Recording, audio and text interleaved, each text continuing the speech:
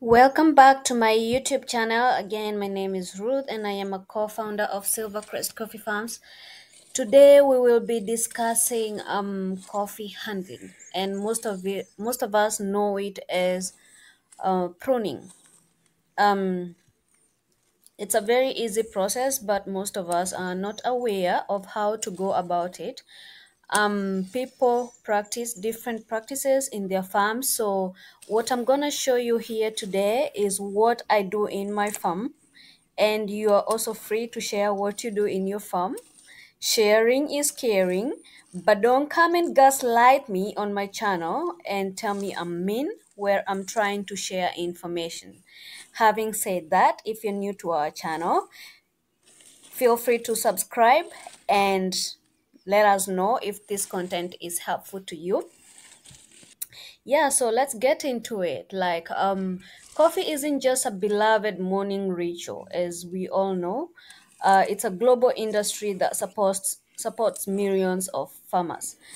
But behind every cup is a complex journey, and one of the most important yet overlooked steps in sustainable coffee production is pruning, as we are going to discuss today, or also known as handling. So it's not just about trimming the branches, like you can just see what we are doing in our farm right now. It's not just cutting branches. What we are going to discuss today is maintenance handling.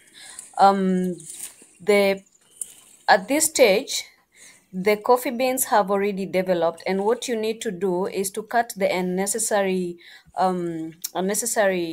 secondaries that you do not need. If this is your probably the first year of production, because all the coffee beans are on the primary and not on the secondary bushes. So today we'll be pruning or handling the secondary branches. So what you need to do, as you can see on the images, is count from where the main stem is to where the first secondary branch is. It should not be less than 6 inches. It should be 6 inches. The first secondary branch should be 6 inches from the main stem. And again, I'm gonna put a disclaimer here.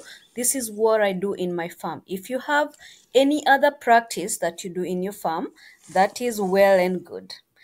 So 6 inches from the main branch to the first secondary.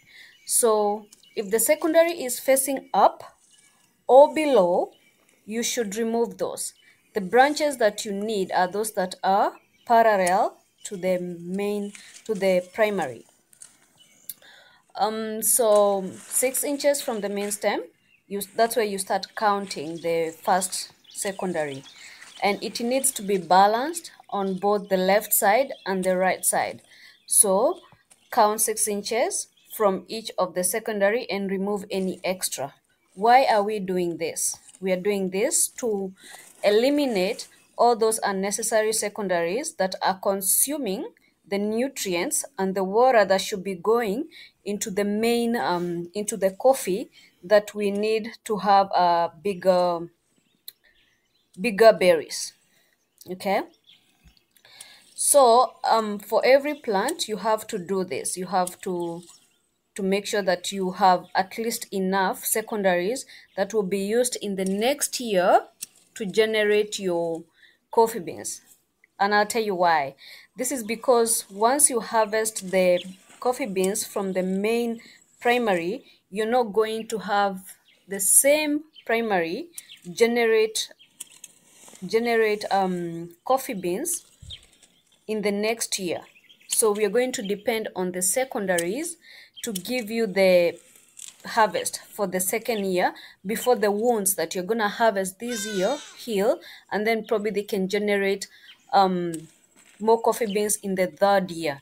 I hope everybody is following what I'm saying here, but this is what I practice in my farm. So make sure you're following the video. It's more interesting when you watch it. Meanwhile, why do we do all this? It stimulates new growth. It also maintains an ideal tree shape and size. You're removing old. Also, in the process, you can remove the old and deceased branches and improve air circulation and sunlight.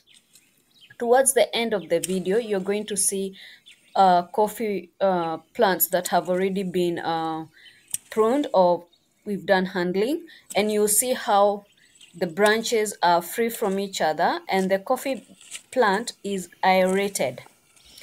It's an essential practice that directly affects the quality and quality of the coffee beans. Why is this necessary? Why does it matter? It boosts plant health and yields. Sustainable pruning removes unproductive wood and allow energy to flow into healthier, more productive branches. This leads to better bean quality and more consistent yields year after year. So you don't miss on a yield on the next year. I've heard people complain that they did not harvest the next year, especially when they plant specific species, but that's because you're not doing the right thing. So it also prevents disease and pest outbreaks.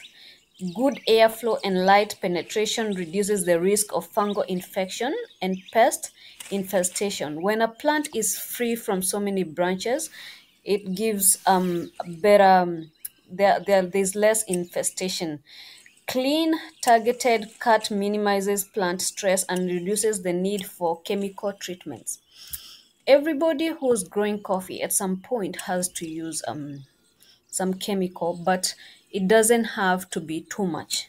When you do the right pruning, you give the plant aeration that helps the plant to stop circulation of diseases from one plant to the other. It also promotes soil ecosystem.